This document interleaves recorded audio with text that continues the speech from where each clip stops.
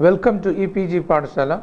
I am Dr. P. Ajay Kumar, Professor of English, School of Distance Education, University of Kerala. Today we will discuss the play Look Back in Anger by John Osborne, and this play is included in the paper 20th Century English Literature. John Osborne was born in the year 1929. He was considered to be a dramatist who has involved himself in all activities associated with theatre. He was an actor, screenplay writer, theatre manager, playwright, everything. And more than that, he was associated with the British left wing. John Osborne had a working class background, and he left school early and joined a touring theatre company. He went on to work for several years in the company, and he wrote his first play in 1950. The play Look Back in Anger is the third play written by John Osborne. Look Back in Anger was a play which was received with mixed feelings.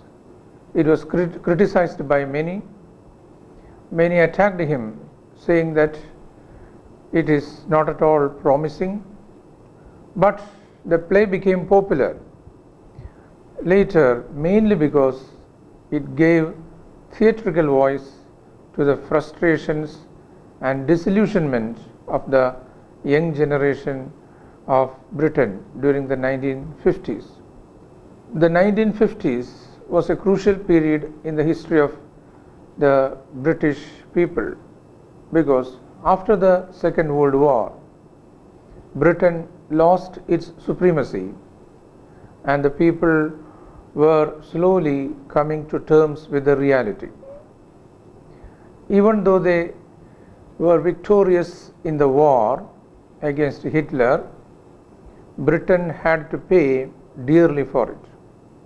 After the war, Britain was faced with the reality of devastated towns and cities, loss of a large section of the population, especially young people, and tremendous loss of resources. So this led to the loss of world supremacy for Britain. The Cold War was another reality that the world has faced after the war. The two sides with USSR on the one side and USA on the other has divided the world into two. There was even the threat of a nuclear war, and here again Britain was losing its ground. Within the British society, new trends were emerging at that time. In the midst of new affluence, the middle classes as well as people belonging to the lower sections of the society in Britain were frustrated. There was a kind of spiritual emptiness in the society, and we find that there had been incursions into the power structure since early Victorian times, with the ruling classes resisting every inch of the way. So it was a period of social confusion and a sense of loss. Another term that is often used in association with the writer John Osborne is the term angry young man. The angry young men refers to a new generation of writers who attacked the social, political institutions through their writings. These young writers who gave voice to the new generation of people became angry young men.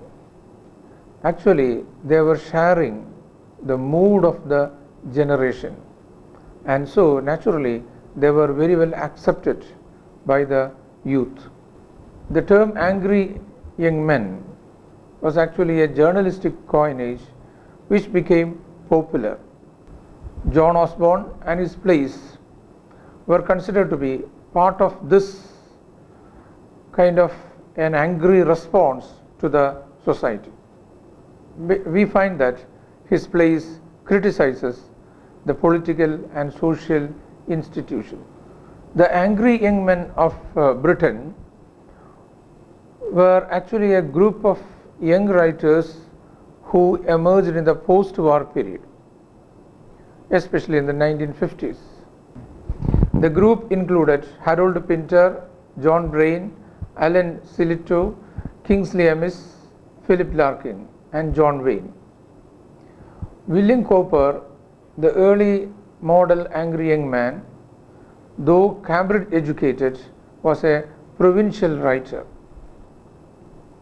Their political views were seen as radical, sometimes even anarchic, and they described social alienation of different kinds.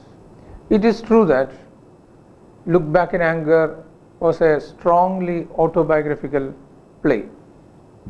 It was based on Osborne's unhappy marriage to Pamela Lane and their life in cramped accommodation in Derby. While Osborne aspired towards a career in theatre, his wife Lane was of a more practical and materialistic person. She did not take Osborne's ambition seriously while cheating him with a local dentist. It also contains much of Osborne's earlier life.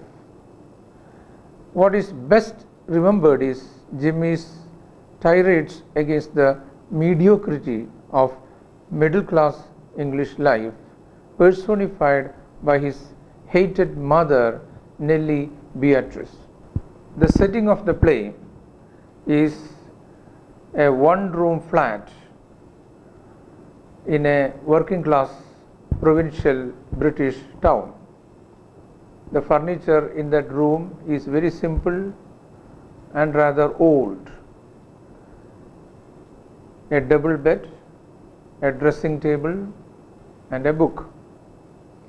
The atmosphere is crammed with 3 people sharing the space available within the room.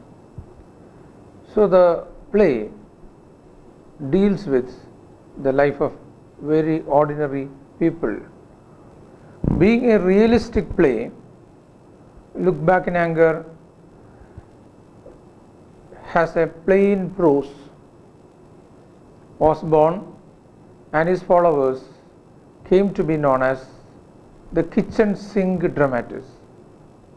The style of domestic realism came to be known thus because they set their plays in lower middle class homes and portrayed the struggles of the marginalized society. They were trying to convey the life of ordinary people in the language of everyday speech, and the audience also received it very well. The important characters in this play are Jimmy Porter, who is the protagonist of the play.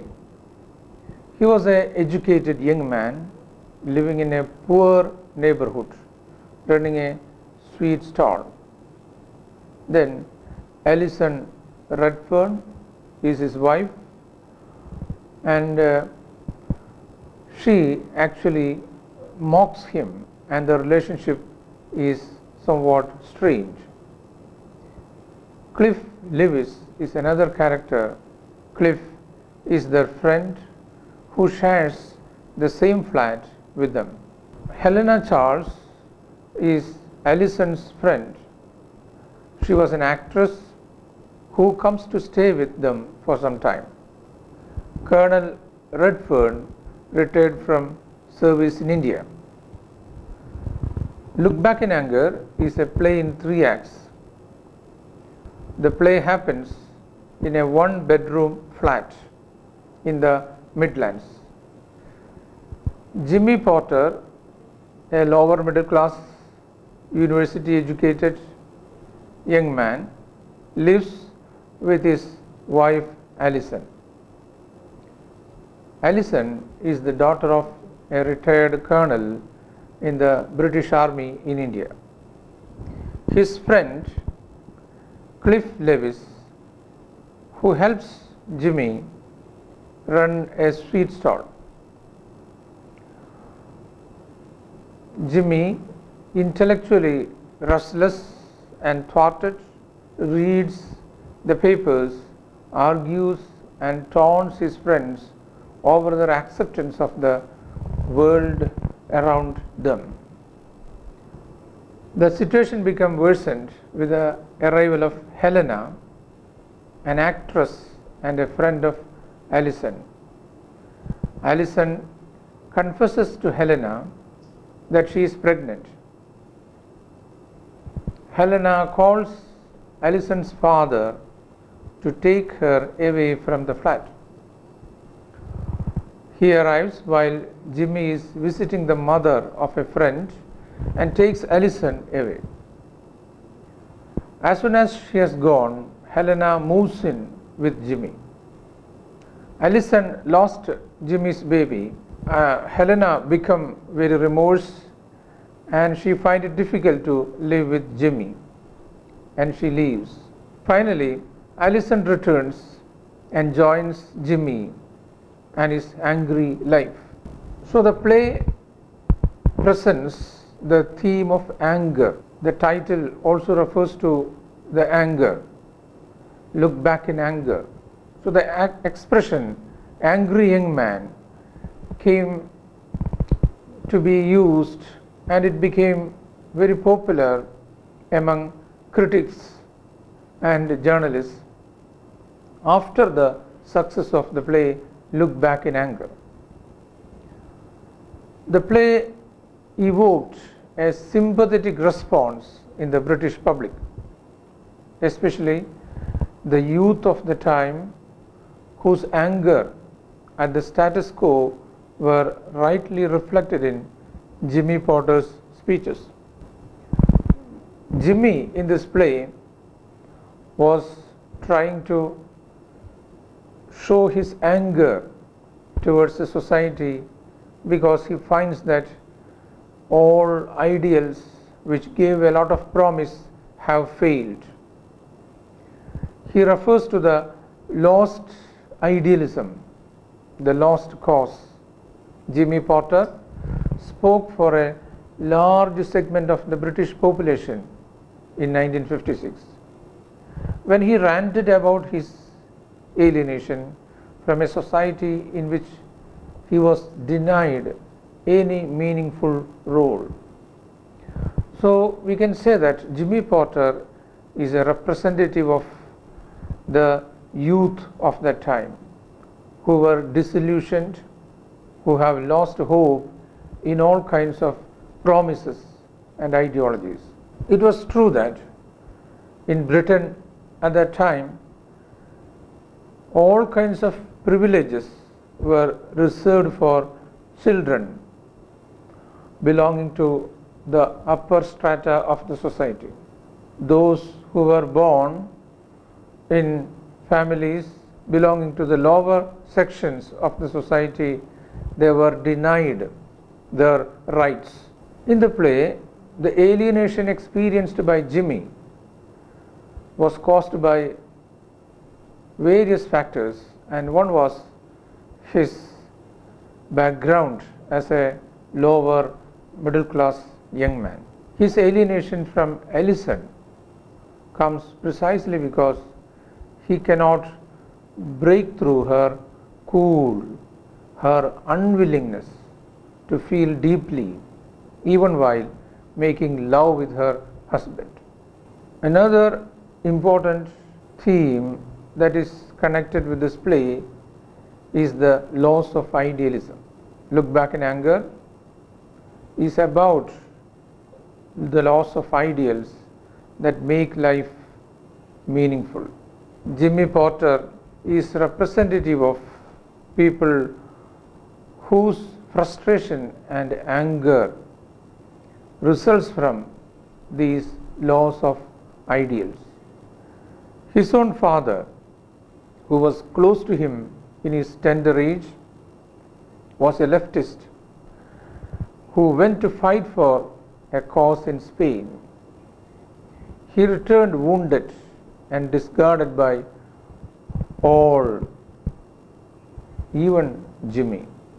So we find in the play a clear representation of the generation and the kind of blankness that result out of the failure of ideologies. It is also true that Britain lost its supremacy after the Second World War. War has destroyed even self-respect for the British citizen. They lost patriotism and they found that the nation had nothing to offer for them. In the political front, immediately after the war, Britain went in for a change. They elected a Labour government. But the promises raised by the new government were soon laid to rest when they were thrown out in the next election. Even though the government tried to introduce several welfare measures, the sufferings of the working class continued. So, the young generation, including Jimmy Porter, were disillusioned and they get angry with the whole establishment. The play also deals with the married life of Jimmy and Allison. In fact, that is one of the central themes in the play. Jimmy has been married to Allison for 4 years when the play opens, but they have not been able to find a comfortable living despite Jimmy's education. It is an important fact that there was some kind of class difference between them. While Jimmy belongs to a lower middle class family, Allison comes from an upper class family. Allison loved Jimmy for a variety of reasons and got married to him against the wishes of her parents. Now, she has settled down into a routine of a boring life in a bedsit in the Midlands. She was very unhappy about that. She does the household jobs and is constantly subject to the ranting of the husband. Her only comfort was Cliff, their friend who stays with them. On the other side, Jimmy really loved Allison, but he was not very happy with his in-laws. The early days of their marriage are characterized by the bears and squirrels game. This game that they play between them suggests the animal warmth and escapism that they enjoyed in the early days. Jimmy does not show any love for Allison now. He even speaks brutally to her, saying that he would like to see her suffer and grovel in front of him one day. So Jimmy's disregard for sexual morality is one reason for his failure. he treats traditional morality with contempt. It is a contempt that is also part of his anger. His anger at the church and spiritual things represented by religion. The problem began to come out with the emergence of Alison's friend Helena. Helena comes to their house, and when she was with them, Alison reveals to her friend that she is pregnant. Helena is horrified by the manner in which Jimmy is treating Alison. So she informs Alison's father, who comes to take his daughter away. So the turning point comes when Alison leaves and unexpectedly Helena becomes Jimmy's mistress. We realize that the marriage is ended. However, this state of affairs lasts for only a few months. Alison returns after the loss of her child. Her speech to Helena reveals how she misses Jimmy in spite of everything. At the time, Helena feels guilty about stealing Alison's bet. Now, the two women who lives with Jimmy realize that Jimmy is not an easy person to please. Alison makes a comment about that.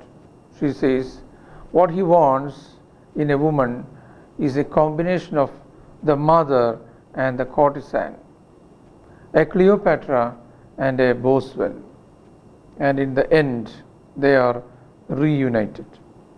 Now we can discuss the style of the play. We can understand very easily that the play is a realistic play. Realism, which was prominent in the 18th and 19th centuries, is a mode of expression which tries to present social realities as faithfully as it can. In drama, realism refers to the kind of drama that became popular with Henrik Ibsen, George Bernard Shaw, and Anton Chekhov. They wrote about contemporary problems and depicted ordinary people's lives. The setting in a realist drama is believed to be true to the contemporary reality, and the themes were the prime concerns of ordinary people who lived at that time. There may not be any black and white villains and heroes. The classical division of a play into tragedy and comedy did not apply to such plays. There may be happy endings or unhappy endings, and the kind of language used is most often ordinary colloquial language. Naturalism is an extreme form of realism which represented the ugly and unpleasant aspects of human existence. It also offered a critical view of the society. Naturalism is considered to be more scientific than realism. But at the same time, it is a fact that naturalism proved to be less acceptable because it was more mechanical than realism. It saw man as a victim of his environment. Osborne's play contains elements of realism and naturalism. It is a play that is formally realistic. The characters are identifiable as ordinary working class youth of the 1950s. Their life is characterized by boredom, ugliness, and disillusionment. Another term that is used in connection with this play is kitchen sink realism. The term kitchen sink realism refers to the type of play that deals with the domestic life of the middle class and the lower middle class. Osborne's Look Back in Anger, in that sense, can be treated as an example for kitchen sink realism. So far, we have been discussing the play Look Back in Anger by John Osborne. We have discussed the theme, characters, and the important terms associated with the play. I hope you have understood the basic details about the play. You will be able to get more details from the material that is uploaded in the site, and try to go through the section for further reading to identify the texts that give a better understanding of the play. Thank you.